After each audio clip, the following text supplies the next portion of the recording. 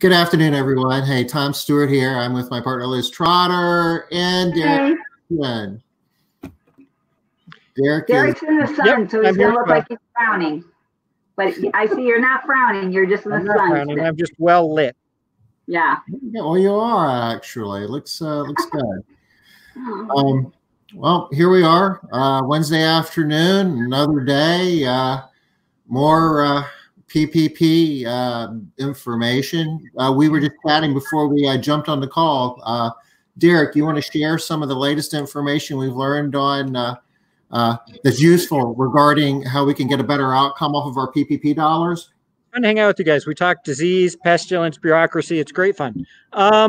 Let's see. Over the weekend on Sunday, the SBA issued some new Q&As on their website. They put up 3 new ones. And one of them was particularly useful because what it said was if you offer somebody a job and they don't take it, it does not count against you for needing to get back to your full employment for your PPP loan. Which is kind of a big deal because a lot of us have offered jobs to people to come back and they said they didn't want to. They either got another job or they've decided they enjoy the stress of not working or they're just not ready to come back yet. And that makes it awful hard when we've got to get back to 100% full employment or we've got to pay back the loan. Now, Tom and I were talking ahead of time, as Liz pointed out, it is not that informal. You have to give them a written offer. They need to have declined it in writing, and you'll probably need to attach all of that proof to the bank. So I would want to have all my ducks in a row before I did that, and wouldn't necessarily count on needing to make sure you know exactly how many you've got. But I still plan on trying to get all of mine back, and if I miss by a couple, using that. Does that make sense? I'm not sure I would, if I had 40 employees, plan on bringing 30 back and count on the other 10 declining. So, but if you offer someone a job and say, no, I don't want to come back, you want to send them a letter telling them that they've got their job and give them X amount of time to respond. And if they don't respond, then you document that and keep that in the file. Yeah, it did specifically say a written offer of rehire. So can't just be a quick phone call. I think I'm going to send that. Yeah, I think I'm going to send mine certified too.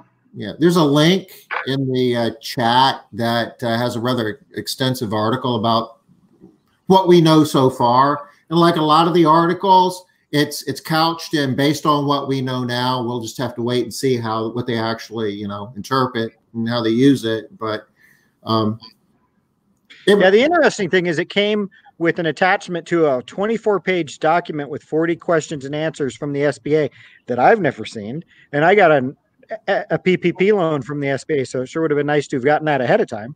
But so that in and of itself was useful. But it's awesome information. It's good news for us. And I think part of the logic is we don't have to go out and hire a bunch of people we don't really want in order to, make some arbitrary number. Yep. I think it's going to give people definitely a feeling of power back. A lot of business owners have been feeling really powerless, right?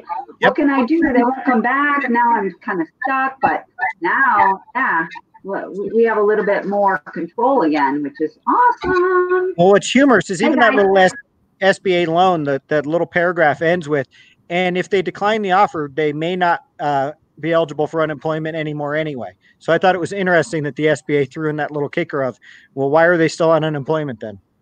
Right. But, some of the different states are saying that they are still eligible. So. Oh, I agree. In fact, the one that was weird to me was Texas. As pro-business as Texas is the only state in the United States where you don't have to have workers' compensation insurance. Yet in Texas, they said that if an employee says, I'm uncomfortable coming back to work, they can stay on unemployment. They do not need to have a specific reason, medical concern, etc. They just need to say, I'm still not comfortable. So the federal law says that that's not a valid reason, but some states are being more lenient. Correct. But hey, for loan forgiveness, I care about the federal law. I would keep that. I would keep it documented. And the other really interesting thing about the PPP loan is the SBA is not deciding on what's forgiven. Your bank is deciding on what's forgiven. So you also might want to educate your bank officer. Yeah. Of course, from what I understand, the banks submit all of that to the SBA, and the SBA might disagree with what the bank said, in which case the bank doesn't get reimbursed by the SBA. So there's some concern that the banks are going to be really hard-nosed about this for fear of being caught in the middle. Yeah, I was pretty cautious. I purposely went for less than I could just because I wanted to be sure that I could prove every dime went to payroll. So. Any questions here, Liz? I see I got a comment on my shirt. Thank you, Leslie. She liked the last one too, but she agrees this one's cuter. Okay. All right. So I do actually have a question, Tom. This question was posed to me today by Ruth.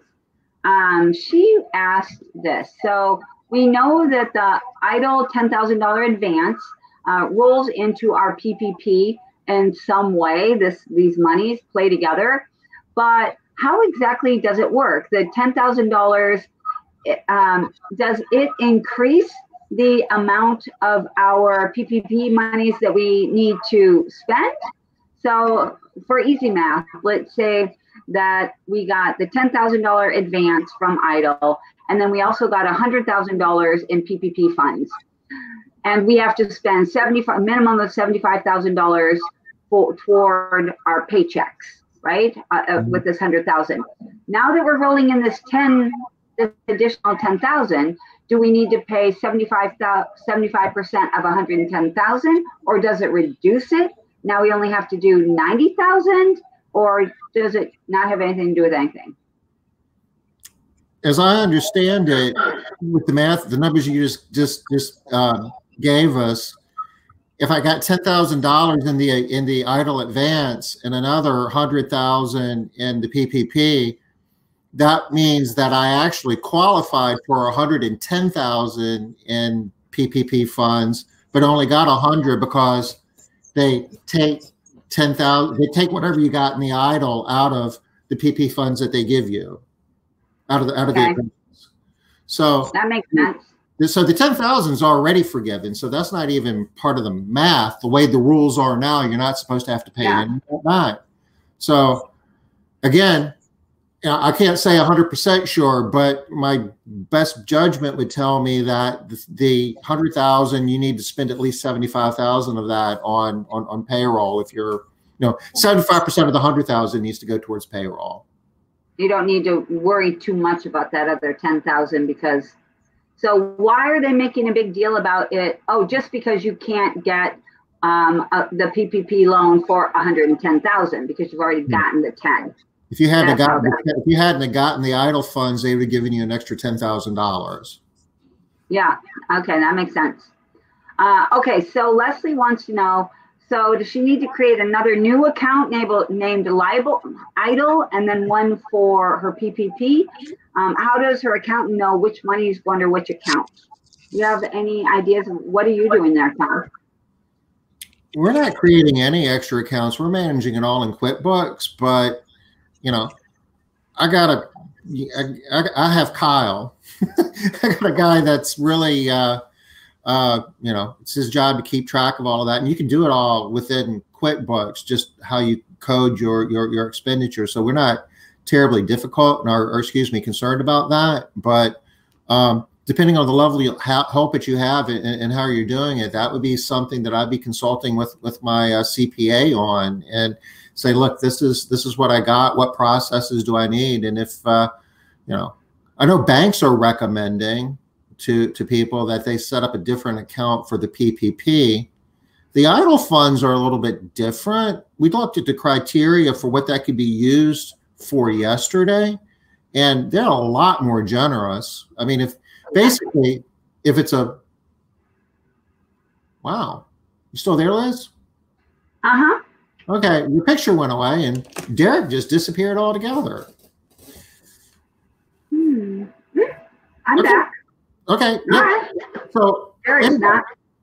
the idles, the math on the idle seems to be a lot simpler because there is no calculation at the end trying to figure out how much of it's going to be forgiven. You're going to have to pay all of the idle back, but it's going to be over 30 years.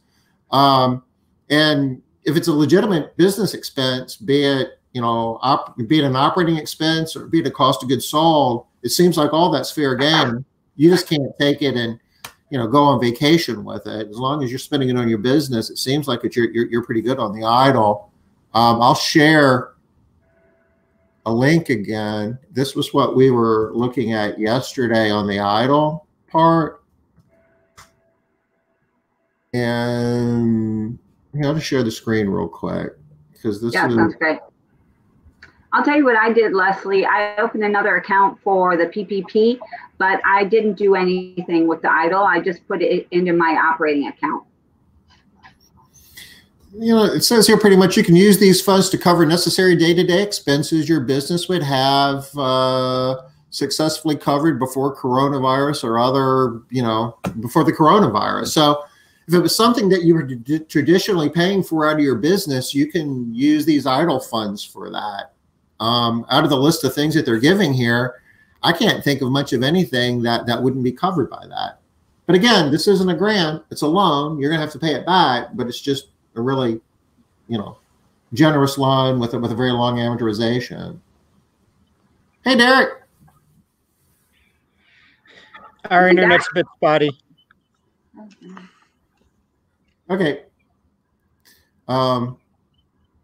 So PPP funds you need to keep up with. The idle funds, you're just gonna, I don't even know how you're gonna pay them back. I guess you get a statement in the mail for the next 360 months. When we start paying them back, is it 6 months or a year before you have to start paying it back? A year is the last thing I read. Okay. So you don't have to do anything for a year.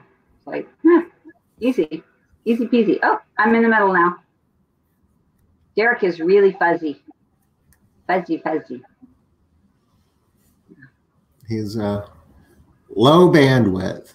Yeah. Having hard. He's in Colorado. That makes sense. He's fuzzy because everybody's high over there. There you go. That's all.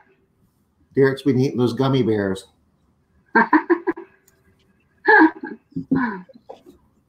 That face just lent credence to what he said, Derek. I'm like, huh? What? Too many people awesome. Streaming live videos. We keep losing internet. But anyway. So one of the things that Derek's been really busy doing here, I mean, for a while, but certainly recently, is helping broker some acquisitions or sales, I guess, depending on what side of the deal you're on. There's a lot of people out there looking to sell cleaning businesses and other people out there looking to buy them, or at least accounts. And we wanted Derek to come on and share a little bit about what he's been doing and, maybe give us some useful information to see if we can find some opportunities out there. Yeah, there's been a lot going on. A lot of people have decided they basically don't want to rebuild. That they've done this a couple times maybe in their life, or they were close to retirement. And even if they got the money, starting over from scratch and rebuilding just doesn't sound like a good time. So a fair amount of folks have started to reach out to people as it's come time to reopen and offer to sell. So we've been getting a lot of emails from people saying a competitor wants to sell me their business. What should I do? Or vice versa. We've had a couple of people write us and say, hey, I just don't want to do this anymore. I was borderline and thinking of retiring ahead of time, and now I'm ready to sell. So how do I get out of it? So we're seeing a lot of that happening right now. I've been involved in 3 of those deals recently. One of them as recently as this week, and it was a decent sized company. It was about $300,000 in revenue. And the owner just decided that, I'm over 65. I don't want to rebuild again. I just want to sell my customer list to somebody. So under the best of times, when you sell a home cleaning service, you're normally going to sell for 2 to 3.5 times cash flow, which is basically the revenue that your business generated in the last year. The problem right now is nobody has any idea what their business is going to look like in a few weeks. What your business looked like 2 months ago is practically irrelevant. who's coming back? Which of your customers are coming back? Which of your clients are coming back? Are we going to have another one of these outbreaks again in the fall? And as a result, almost every single deal that I've seen happen, and I've been involved in 3 in the last 2 weeks, where the businesses were sold based off of the revenue the clients are going to generate. Basically, the deals normally look like 20% of the revenue for a year or 10% of the revenue from the clients for 2 years. And there's some variations thereof, but every deal I've seen has kind of happened in that range. With the idea being that as long as I get the customers in, I'll basically give you, the person I'm buying it from, the profit from those customers for a period of time. But then after that time expires, they're my customers and I get to keep the profit. And that's pretty much the only deal I'm seeing happen right now, because who wants to pay 3 times of last year's cash flow? You have any confidence that that's going to be the cash flow this year?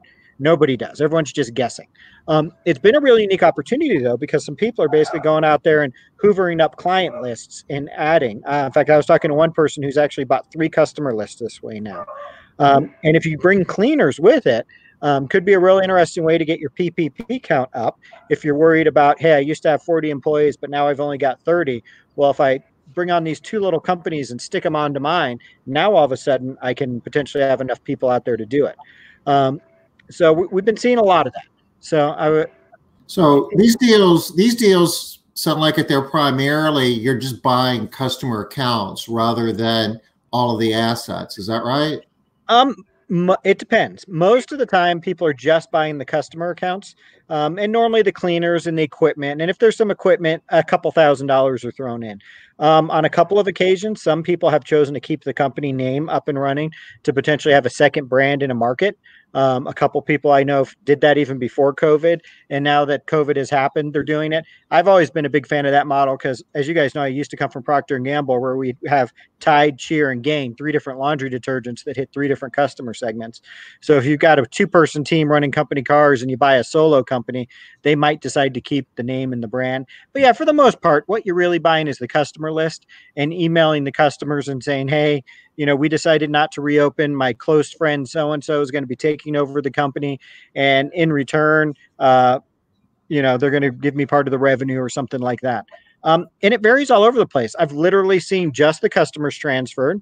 There was a deal we did recently where they took over the office space and everything else, which was nice because if you've got a lease with a personal guarantee on the lease and you're closing down, that's worth something. So if I've decided I don't want to reopen my company and I've got a lease that I'm personally guaranteed for a year, if you're willing to take over that lease so that the landlord can't sue me for 10 grand, that's money that's saved for me. So that's something that you can offer a value, or if they've got company cars or things like that. Marlo's asking a question. I think that we said if you're buying accounts, just accounts, you're usually buying accounts for like somewhere between 2 to 3 times the average monthly revenue, not annual, just the monthly revenue. That's the top line that the customers are paying. If you're buying an entire business, it could be 2 to 3 times annual, what they call cash flow, which is, kind of a recast profit type thing. But so you think about 2 to 3 times revenue on the top line on a monthly revenue basis. Keep the math easy. 2 times annual revenue, 2 times monthly revenue is like 200%. So divide that by 12, that's somewhere between 15 and 20% per month. So getting it over, 20% over 1 year period is about the same as getting 2.5 times all up front, assuming that you didn't have leakage, but you're going to lose customers. So you'd really be better off getting it up front. But like Derek said, nobody's going to want to do that because you don't know how many of those customers are even going to come back for cleaning number 1. Yeah. So Marlo was asking, under normal conditions, you normally sell a multiple of profit or cash flow, or how much money do you make a year? So if you're trying to sell your business normally, you want to try to make your business as profitable as possible, maybe cut an office staff, run with a VA to get that profit margin up. So say you have a 20% margin and you sell for 3 times that, you're actually getting about 60% of revenue. But if you can get it up to 25% profit margin, 3 times that, 75%. So, but that's normal condition. That's not what we're in right now. Right now, we're in a fire sale. Right now, there's too much unknown. So you might get lucky. You never know. but every deal I've seen has been where people are paying some percentage of revenue over a period of time. And there's a little bit of a have and have not thing happening right now, because those of us that got some PPP funds or an EIDL loan have a chunk of money potentially to spend. Those that didn't have no cash. So once again, we've mentioned before, if you were running an independent contractor model, you do not qualify for PPP funding except for maybe you and your office staff. So you didn't get $100,000 or $150,000 forgivable loan. Those of us that did have an opportunity to maybe pick up some accounts out there.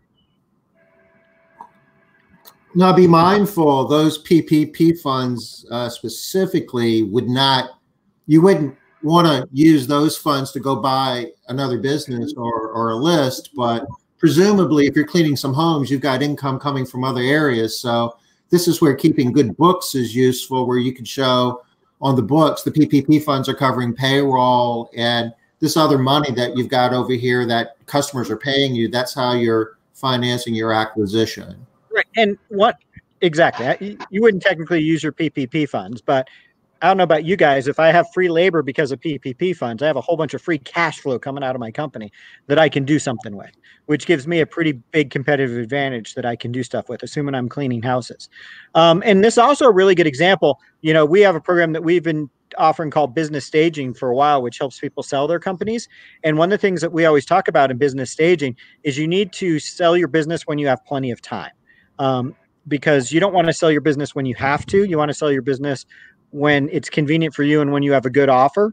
And selling a business is a really what we call in economic speak illiquid market, meaning there's not that many people in it. At any given time, there can be two people selling a business and one buyer, which is a horrible situation to be in, or one person selling their business and two buyers, which is a great situation to be in. Unfortunately, we're in a situation right now. Only if you're the seller. Right. Well, yeah, I'm saying if you're the seller. Right now, we're in a situation where you don't want to be selling your business. It's not a good time because almost everyone's selling. So it's almost the classic example of when we've taught all this time. You want to have your business up for sale before you need to. You don't want to wait until you've been relocated. You don't want to wait until you're right up against retirement. When I sold my business, my maid service, it actually wasn't technically up for sale. They literally knocked on my door and said, "I want to buy your business." Well, that gave me a whole bunch of negotiating leverage. The environment we're in right now is the complete opposite situation. Most people don't have a lot of negotiating leverage. So we had some questions come in about non-competes and things like that. I would get as long a non-compete as I could. At a minimum, probably a year, but I'd want 2 years. And technically, you're probably going to want a non-solicitation agreement if you can. Non-solicitation agreements are normally more effective than non-competes. You can't normally stop somebody from working in their chosen profession. So if I buy your client list and you decide later on you want to clean, it's in most states not enforceable for me to say, well, wait, they sold me their clients. They can't be a cleaner anymore. But what is enforceable is to say, they sold me their clients. They're my clients now. They can't solicit them. So I would do a non-solicitation agreement for a period of time. Probably I'd want at least 2 years. Yeah. There's all sorts of, so I also just want to say there's all sorts of small, really, really small micro businesses that are out there right now. Maybe with 1 or 2 employees. I just bought a client list from one of those little tiny companies for $50 per client. Yep. Mm-hmm. Yeah. Easy numbers. One of the things I recommend doing is just running some ads on Craigslist, just literally saying, hey, you know, if you're thinking of going out of business, give me a call. I might be willing to buy your clients. That has worked well for me in the past. And yeah, it's normally not bigger companies. You're normally not going to buy out your biggest competitor because they've got the financial wherewithal to withstand it like you do. It's the people who, I mean, if you're an independent with one assistant helping you and you just had to shut down for 6 weeks and you didn't have any savings, especially if you're in the state of Ohio, where as of now, independent contractors still can't draw unemployment, you've got a real abject lesson on why maybe you want to have a job. And they just want to go away. What are your recommendations if you're running these ads? Would you run black box ads where you're not listing the name of your company, or would you say, hey, you know, my name's Derek Christian, I own blah, blah, blah cleaning company. Would you put your name of your company in the ad? I normally don't. When I've done this, I've just run an ad that said, if you're interested, give me a call. Now, when they call, I tell them. I'm not making it a big secret. Right. But I just normally prefer my ads to be more customer facing. Now, I've also have had someone call competitors before, and we'll probably have it again, where we'll just call and leave a lot of messages. Hey, this is Derek with, my maid service. Some companies aren't reopening. If you're thinking of that, let us know. We'd like to maybe potentially buy your client list. In that case, I would. But on Craigslist, where the whole world can see it, no, I don't think I'd want to put my name on it. You mentioned the idea of buying a company in the same market that you're already in, but keeping that brand and running two different businesses. Yep. Would they be a different business model, a different price point? How would you do that to create? In general, if I had two companies, I'd want them to have different business models. I wouldn't want to be having two companies that run too similar to each other, because then they don't really have a reason to be unique, if that makes sense. I like the idea, like when I ran solos with my maid service, every now and again, I'd be on the phone with a customer that I just couldn't convince that solos were the way to go. Well, I work at home. I want people in and out of the house quickly, or I've hired independents before. I don't like that idea.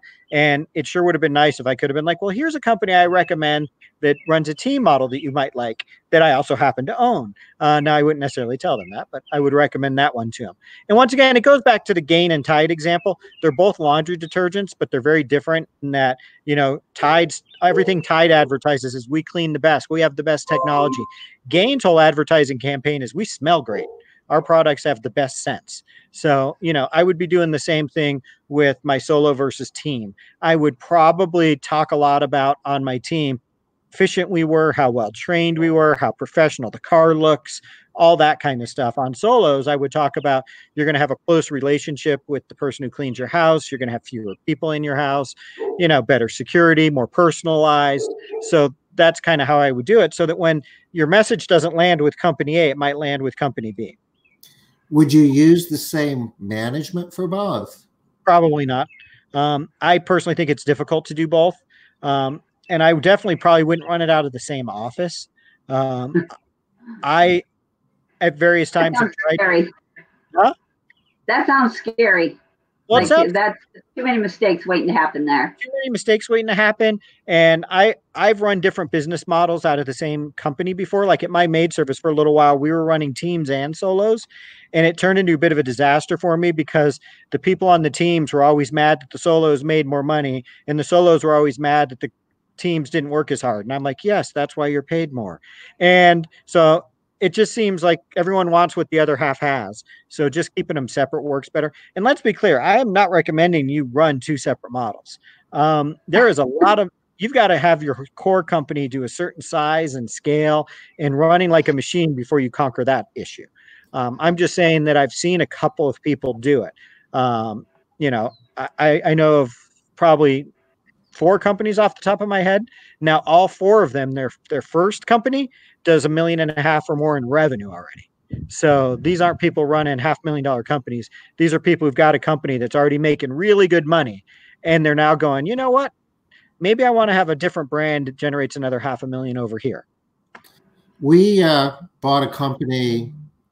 I'm going back a few years, but it was a different business model, different price point, different scope of work. So we decided to set it up as a separate company, and we ran 2 different brands, but we're running it out of one office, and the management was kind of doing both at the same time, and it was not a great experience. And after doing that for about 1.5 years, we wound up taking the customers that were left over from the company that we acquired, and we just converted them into Castle Keepers and just got out of that game. Yeah, I mean, once again, I'm not necessarily recommending it. The ones that I know do have a different office. They typically use VAs for the second company, so that it doesn't even touch the primary company. They run a very different model, et cetera. The other thing that I've seen happening a lot right now, and honestly, I don't know if any of the 3 of us are experts to talk about it, but it's been really interesting, and I would be a little gun shy. A lot of the companies that I've seen up for sale right now specialize in Airbnb cleaning. Those guys are dying. Absolutely dying right now. Yeah, they're laying off a bunch of staff, and I understand a lot of their hosts. I saw something where a bunch of their hosts are getting together, standing up a platform to kind of do the same thing and cutting Airbnb out of it. Yeah. So the folks that are doing that vacation rental cleaning are in pretty brutal shape. Now there's some opportunity there that Airbnb is now requiring an enhanced level of cleaning, and that you're supposed to have a certified cleaner do the work. And so I do think long-term some opportunity over there, but I'd be real careful jumping into buying an Airbnb customer list because the whole game's changing right now. Yeah. We do have a couple of questions over here, Derek. So Leslie wants to know, how do you handle it when you are like a higher price company and then you're buying the jobs from somebody who charges quite a bit less than you do? How do you manage that? Well, a couple things you got to know about it. First of all, are you more efficient? We've bought some companies that seem to charge less than us in the past, but as we dug in, they weren't very good at cleaning, didn't train their people very well. So while it took their people 5 hours to clean a house, it took our people 3.5, and their hourly rate didn't look as bad as it did first on paper. So that's the first thing I'd say, is do a little bit of research. Second thing is just be honest with them. The one that I was involved with this week, we're planning on taking them from $30 an hour to $40 an hour, and told the person we're buying the company from, hey, we are going to, over the next 6 months, raise the rates by $10 an hour. So don't be surprised when some of the customers go away. We did feel the need to be honest with the person we're buying the customers from, so they're not surprised with that later on. And she completely understood. And her big question was, so if the revenue goes up, do I get 10% of that higher revenue? And we're like, yes, you do. And she's like, okay, well, I get it. I probably should have done a price increase all along. So my first point is just do some research. Just because it takes them 4 hours to clean, it might not take you 4 hours to clean. Second thing is, don't be afraid to do price increases. While this stuff with PPP is going on, I might be tempted to keep their employees, their pay rates, their customers, just so I can keep the staff on payroll and hit my equivalents. But soon as that was over, I'd be raising rates. Go ahead. Doing research, it's important to look at the data and figure out what they're charging per labor hour. But at the same time, get a sample of the homes that they're cleaning on a recurring basis, and you quote them yourself, and you figure out what you would charge to clean those homes. And a lot of times the homes are priced fine, but like Derek said, they just are slow. So it might not be as bad as you think. Right. I mean, for example, one of the companies that I was working with recently, they send their teams in with 3 separate caddies, 12 different cleaners, 4 mops. I'm like, what? I'm like, this should be much simpler. There was so much opportunity for streamlining and efficiency in there. So I think that we're going to be a lot more okay. But that's the great thing about paying on a percentage of revenue. If you're paying 10% of what the customer brings in for the next 12 months and you have to raise the price by 1/3, do you care if they quit? Yeah. So, that's the whole point. We have there is one more thing I wanted to say. Another reason why I was able to buy these customers so inexpensively as well, this client list, is because the lady that owned the company, she and one other, and sometimes 2 other people were still cleaning on their own together. And so that is not ideal. Going from an owner-operator cleaner to person cleaning to a cleaning company, that's a hard transition for customers to make. And so I think of it as kind of like when you break up with somebody, or somebody, there's a breakup, that rebound person is not the best position. You don't really want to be in that rebound position if you can help it. It's kind of better to be like the second one out. So that was another thing to be thinking about. Have you started getting the calls saying that, sorry, American Made, you guys just aren't the same as the lady who used to clean my home? We haven't, but I know that we will. And that's why we're only paying $50 for each client that, and they have to have at least one cleaning. So, because who knows how many, but I know that we are going to have that. Yeah, it's always interesting when you buy client lists. With my maid service, we bought a little company called Dove Cleaning at one point, and we had a ton of people call in and complain saying that my people weren't cleaning the toilets. And I'm like, I'm very confident my people clean the toilets. We've been doing this a long time.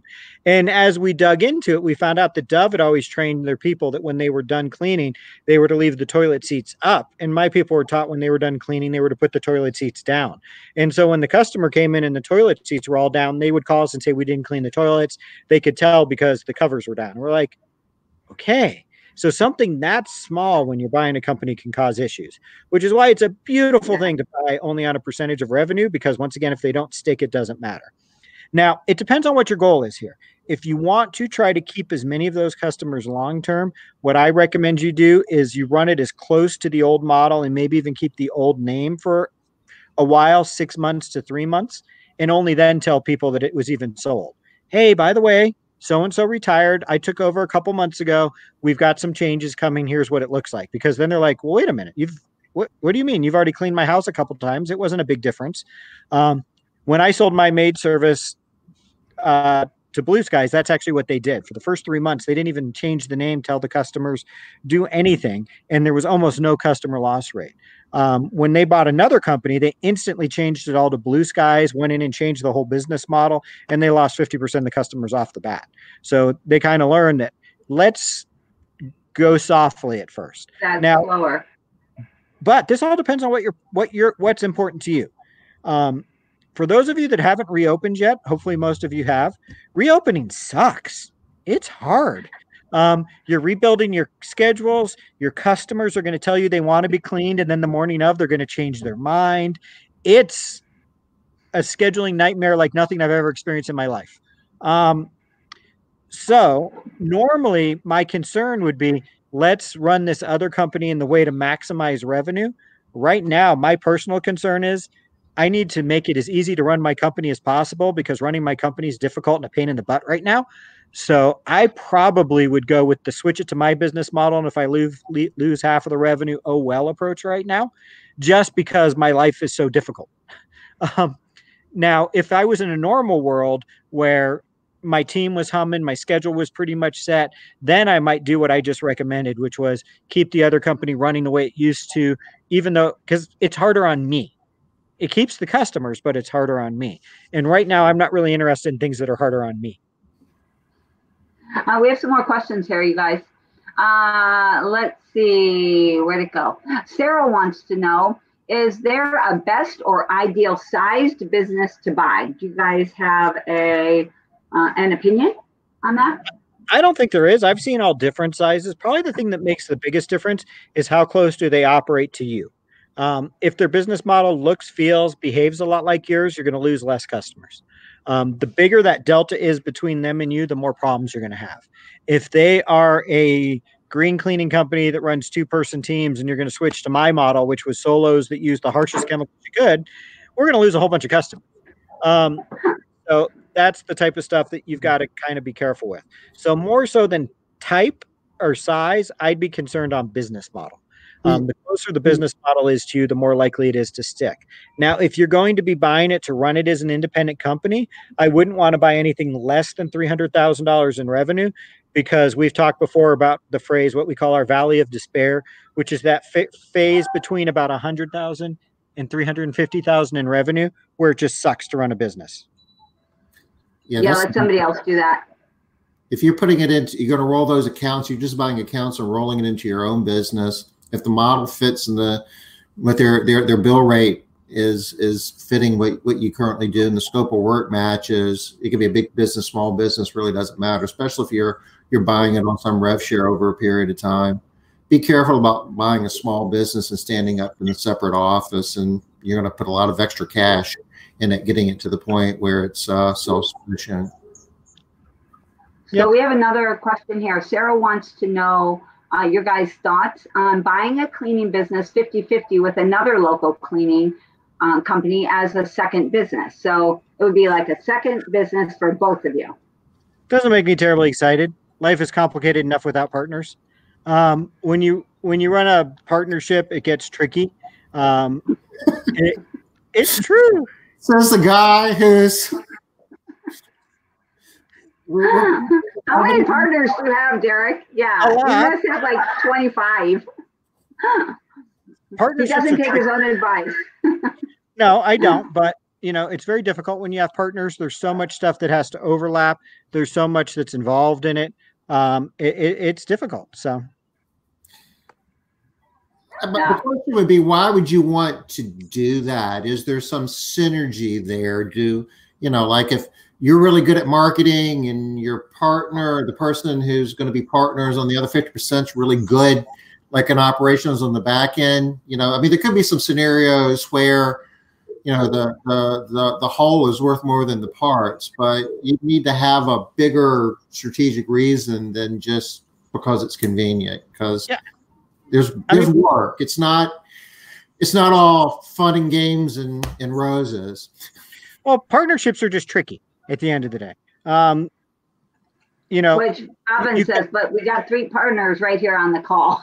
Yeah, but yes, hey, Robin, good to see you. One of the fun things about a business is you can literally wake up one day and say, you know what I'm going to do today? I'm going to do this. And you just do it. And by the end of the day, it's up and running. And when you've got partners, everything's slower. Everything takes more time. And to be clear, I've got a lot of partners. I'm not necessarily complaining about my 2 partners on the call. But it's just more difficult. It's a lot easier when you can just do it on your own. And sometimes there's just stylistic differences. Tom and I joke about this, but every time we do a presentation, I walk on the stage and completely wing it. And he's about to have a heart attack every time I do it, because he's like, what are you presenting? I'm like, I don't know. I'm going to see what questions they ask. We're going to go from there. And if you can imagine trying to run a company with somebody who's approached everything as I'm just going to wing it and make it up as I go, I can be a little frustrating to work with. So you just got to... That's what I mean. So, and there's so many different dimensions of that: risk tolerance, personal objectives. It's you need to do your homework and think long and hard. It can be great, and there's give you a lot of examples where having a partner has created a lot more value than not having a partner, but it doesn't always work out that way. So you really need to do your homework. What do you think, Liz? Bail us out of this. I'm not saying it's not worth it. I'm saying it's hard. And especially right now, I'm not a big fan of telling people to make their lives more complicated. For perspective, I think I read something that said, right now, our economic numbers are worse than the Great Depression. So right now, chances are your grandparents didn't live through an economy as bad as this. Your great-grandparents did. And with all of that going on, do you really want to figure out a partnership right now? Yeah.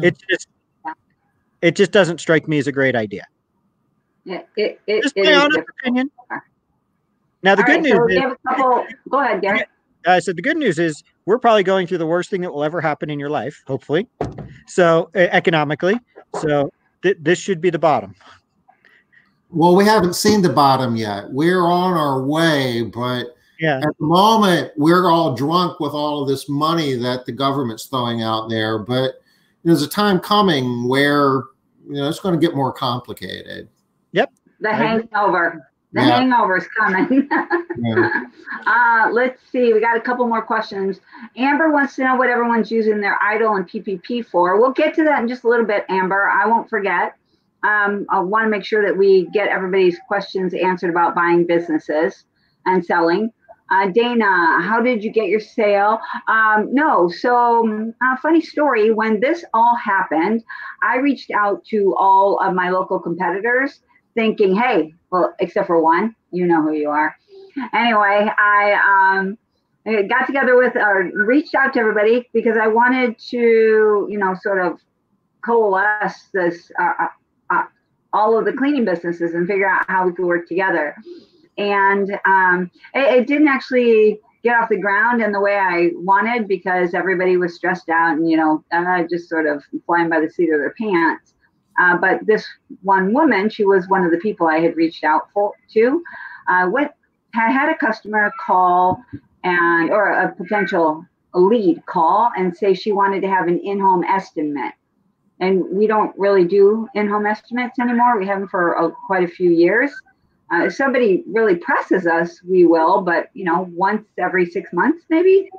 So this lady said that her cleaning company was going out of business and she didn't really feel comfortable. She wanted to have somebody come in. So I went there and found out, oh, it was this woman that, you know, I had tried to contact. So I just reached out to her and said, hey, looks like you're selling your business. What the heck? Let's make a deal. She said, okay, Monty.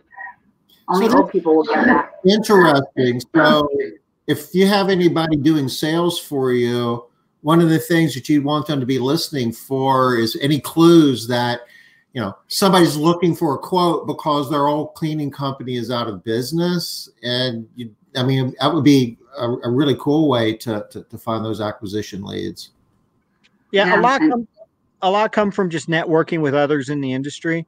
The one I got in Cincinnati Dove Cleaning was somebody I knew. Building those relationships help, because when it comes time to close, a lot of times they want to sell to the person who helped them, particularly if they know they're selling at not the ideal situation. So it gives a good opportunity for them to go, you know what, at this point, you know I'm not going to be getting maximum dollar. I'd like to give the business to somebody I know and trust.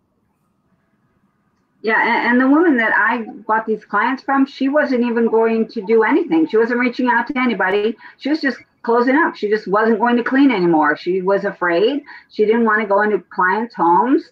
She didn't want to take her employee into clients' homes. She's like, nope, I'm done. So 50 clients, done. Not doing that. So she was just going to drop them. So it ended up working out really well for me. A lot of people get afraid and they just don't know how to move forward either. Yeah. Her thinking about how like having to restart was just more than she could even deal with.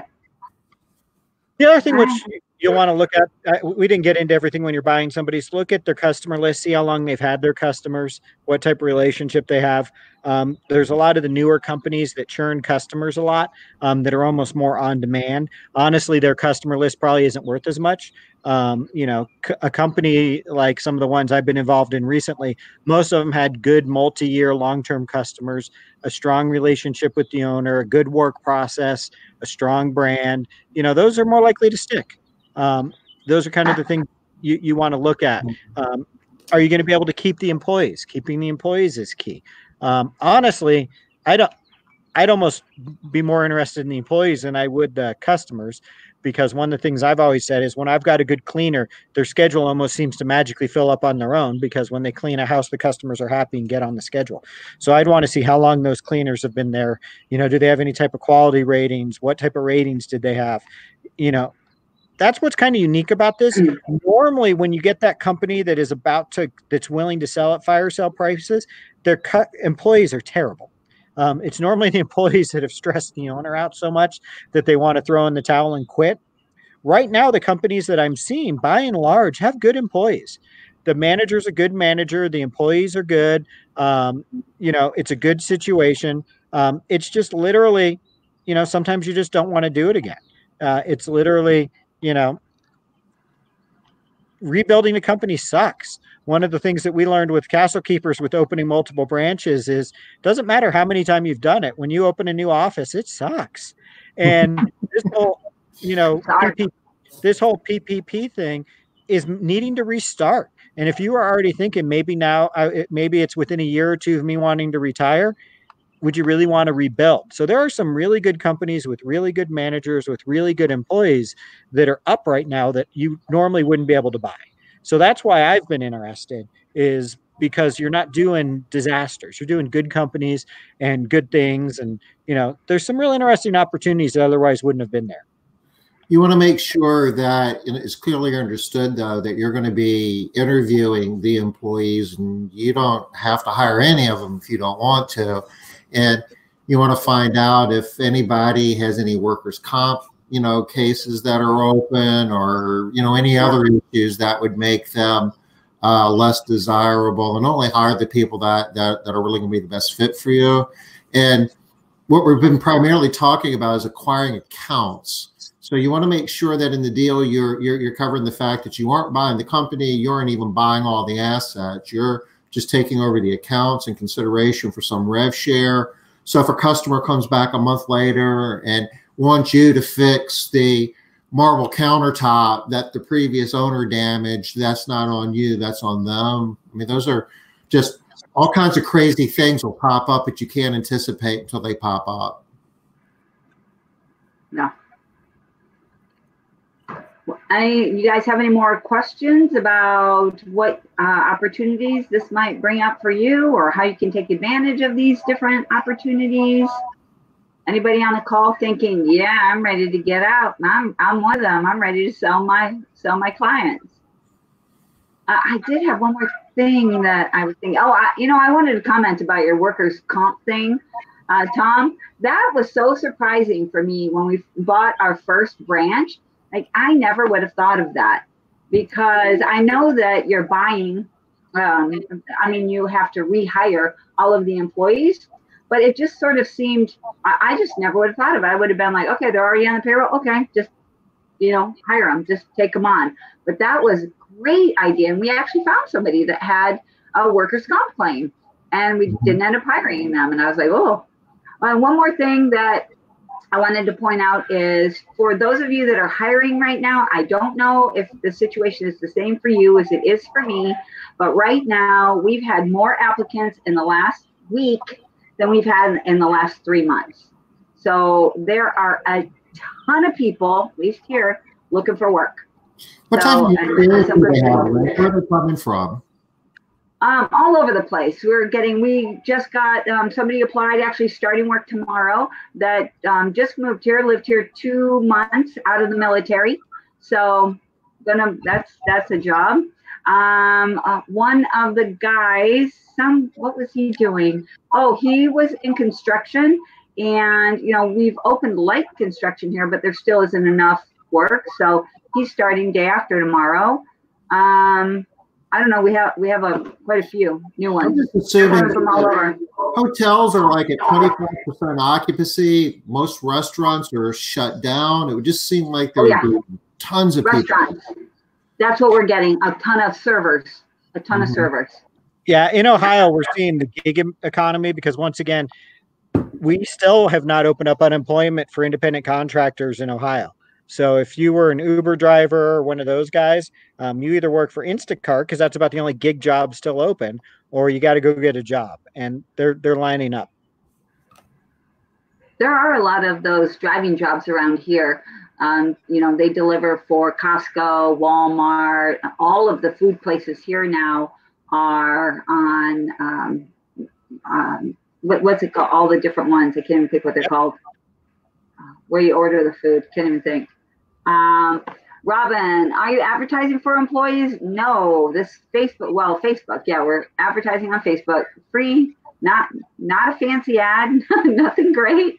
Just, hey, do you need a job? We need some employees. And people are like, yeah, I need a job. Sarah has an overflow of applications from Indeed. So yeah, sounds like you're running the same thing I'm having, Sarah. And the applicants are good. That's the thing that I'm really liking, is that they're really good applicants. Almost everybody that comes through are like, yeah, we'll hire you. Yeah, we'll hire you. So I'm thinking June 30th is going to hit. I'm going to have more employees instead of less. Derek mentioned that in Ohio, the independent contractors still aren't getting unemployment yet. Well, in California, they are, but California is turning around and suing Uber and Lyft, saying that they misqualified their employees as independent contractors. And we told you that this was coming, that once the dust settles on this thing, it's going to be a whole lot harder for companies like cleaning companies to say that they have independent contractors when the states had to pay out unemployment benefits to them. So you're seeing the first of it here. This just came out today, but you're going to see more and more of this. So moving forward, you're going to see fewer companies, I believe, that are going to be doing independent contractors in this industry. It's going to be scarier for sure. So Laura and Aja, go ahead, Derek. I said I think you're going to see fewer people willing to be independent contractors as well, because at the end of the day, they've discovered they have no safety net, and what that means. A lot of people have only been in the economy since 2008, when everything was up, and it doesn't matter. I'll never be unemployed. I hustle. They'd be like, I'll never be unemployed. I know how to hustle. Well, guess what? They're unemployed. So So we're kind of getting up the hour here. I'm going to go ahead and just show you real quickly. We still have a lot of people asking about the training programs that we're doing over at Modern Cleaning. Still got a lot of people signing up and doing the COVID-19 class. If you haven't done that, it's an awesome class, and it's something that anybody that's cleaning homes, residential, should be doing right now in a COVID-19 world. It's like it takes about 3 hours to get through, and there's a test at the end, certification of completion you get at the end of the class. It costs $39, and there's two ways you can enroll. You can enroll just by clicking on over here. That's just a one-off if you just want to sign up one person and go right now, or you can do bulk by for multiple people and get discounts if you click over here. And the other class, which we just launched today, and you're going to see some talented people on there. Our first class came out today, and Liz and Matt Ricketts presented that first class on what professionalism is in the residential cleaning industry. There's 7 classes in total, and the other 6 are going to be rolling out over the course of May. This class is designed for cleaning professionals, the technicians, the people that are actually cleaning homes every day. So we wanted to make it accessible. So we're taking the classes, we're putting them in a learning management system. So every candidate, every student can log in and take these classes when it's convenient for them. There's a exam at the end, a certificate of completion that they get at the end of that. And it really is the difference between having a job and looking at what you do as a profession. And I don't know, I think it's one of the most awesome things we've ever done. But you can go down here. It's got bulk pricing, discount pricing, and your various options for getting it are just basically clicking on that link right there, and it takes you to the store. The other thing I want to show to you is Cleaning Business Today. If you haven't subscribed, over here to the right, just give us your email address and your name, and you'll get on our newsletter that goes out, about every other week, Derek? Yep.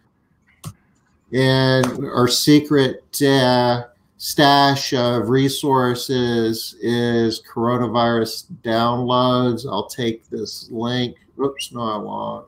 What did I just do? I'll take this link and I'll paste it in here. Laura and Aja, you said you guys are not having people show up for interviews. I'm assuming that you're doing Zoom interviews. We're having such good luck of having people show up for their interviews. Just maybe check times, change time of day, something like that. We are giving lots of options. I don't know if that's helpful. I don't know what the deal is there, but maybe check time of day. Hey, Rosemary, same as me, right? Great applicant pool. It's so awesome. I'm just waiting for Tom to pull up. I got it, Tom? What do we want to pull up? You were showing the resources. You said you were Modern Cleaning Business Today. Yeah. You said, I'm just going to post this link. Oh, you already did it. I'm sorry. Yep. I see it. It just popped up on my screen. All right. So there's where your resources are. People ask me all the time where they are, right there. Katerina, what is the average salary for cleaning technicians? Ooh, sorry, Katerina. You're going to have to do a little bit of investigative work in your exact area, in your market. That can be anywhere from $25 to $75 per made hour. Huge range. You're going to have to figure that one out. B, is it too late to join the class? Nope. Absolutely not. Tom just showed you where you did show Modern Cleaning, the first thing, right, Tom? Go to moderncleaning.com and we'll do it again. Okay, so Bree, what happened? First, you said you wanted to join the class. You've been cleaning by yourself for 30 years, and then you got younger. You've only been cleaning for 20 years now. I see how you did that. It looks like you might have made a mistake the first time. Yeah, so here you go. That's the one on the right, the new class. If you go to moderncleaning.com, click right here, and it'll take you to the professional house cleaning program. And it tells you more about the class, and click on this link and it'll take you over. Well, click on this link and it'll take you to the actual store where you can add stuff to your cart. And you don't want 53 classes, but if you just want one for yourself, you just plug in one and check out. Again, the first class is live. The other 6 will be posted over the course of May. We'll be rolling out about, I don't even say that. They'll all 7 will be up by the end of May. And Liz is helping, Matt Ricketts. We've got several people. Joe Walsh has been a regular on this. Joe's a big part of this. My wife Janice is kind of heading the effort up. She's the brain trust on a lot of this science of cleaning and hygienic cleaning, and just basically a big part of putting together the original HCT program. So this has been a project that actually we've had in the works for the last 10 years, and we got about 70% done, and it was just like one of those things that we never really pushed it over the finish line. But with COVID-19, it became apparent that we really needed to pick it up and do the last 30% and get it out there. So we're getting a lot of positive response. This is exciting. So, Tom, I'm going to let you answer Missy Rogers' question. She says, for the classes at $99, is that the discounted price, or should it check out at half the price with the discount? If you're buying just one class, it's $99. We had a introductory discount program that, Liz, we announced for the last week or so, maybe? Yeah, it's been a full week. And and every time we announced it, we said it was going to expire when we went live, right? Yeah. And we said if we didn't make it expire when we went live, it wouldn't be fair for all the people that were signing up before we went live. So Liz told me that I had to take it down today at noon. So yeah. our technical people did that. But you can get I'm making Tom answer this question because I wanted him to say live that he did take it down, because I told him, get it down at noon. And I'm glad to hear you did, Tom. Good job. And if you buy like 6 or more, you get a 15% discount. If you buy like up to 50, if you got a larger company, you still get a 50% discount. So it's really a function of how many classes you're buying. But if you get anywhere from 1 to 5, it's the published rate, $99. I'm glad you're enjoying the webinars, Missy. We're enjoying doing them as well. Good luck with your dream there, B. Seems I missed it. Yeah, you missed it by a few hours there. Sorry about that, Missy. But if you can buy a couple more, you can still get a pretty good discount. Just go to the bulk option. If you think about, a technician should probably generate $1,500 a week, at least $1,200 a week, and what you're paying per hour, and it's like an 8-hour class with the test. $99 for the difference between a job versus a profession, and everything from the self-esteem to gaining a deeper appreciation for how important your job is, and all the different dimensions that that trust is being placed in you as a cleaning professional. And we talk about surfaces, we talk about chemicals, we talk about the science of cleaning, we talk about the tools that we use. There's so many different dimensions of this that we're not just talking about the what to do, we're talking about the whys behind it and sharing that. So you have a completely different perspective on your job after going for this class. And again, we're making this for the people that are cleaning homes every day, making it accessible to them. I mean, I don't think there's an option out there that provides this much value for $99. That's really about as good as we can do. There is not. So it looks like Robin has already watched the first module. Yay. Okay. He said we did a good job on that. Great. Thanks, Robin. Thank you, Robin. I appreciate that. Yeah. Missy, I'm with you, Missy. I do not like to miss a deal either. Yeah. Bane of my existence at times. So I totally understand. Okay. Anything else? Do you have anything else you want to wrap up with, Derek? I'm glad you're on the call today. Haven't seen you in a while. I'm busy. Yeah, I know. Buying and selling companies. Yeah. Okay, guys. Well, thank you, and appreciate everybody being here with us this afternoon. Be back tomorrow, same time, 5 o'clock Eastern. One quick thing. So Amber had asked, what is everybody spending their PPP and their idle monies on? And I said I wouldn't forget, and we would get to it. And guess what? Here we are. So if everybody could at least post one thing that you're spending your idle or your PPP monies on to help Amber, that would be awesome. Thank you, guys. Payroll. Yeah. But how are you doing that? Okay, thanks. We'll see you tomorrow. Yeah, Rosemary, it wasn't live, so the recording is up. Yeah. Thanks, guys. Bye, y'all.